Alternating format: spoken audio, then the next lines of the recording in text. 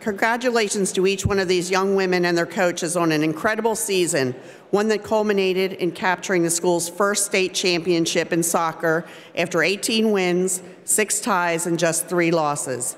They claimed 17 shutouts and gave away just 7 goals, finishing second place in District 1 Conference. The team ultimately defeated Penn Ridge on November 17th in a thrilling 1-0 overtime victory. Claiming the championship represents more than just simple athletic ability. It speaks to both training and hard work in pursuit of excellence. The success these young women are enjoying now can inspire each of us to serve as a reminder of all that can be accomplished with dedication. Please join me in recognizing each member of the Souderton Area High School girls soccer team. Congratulations.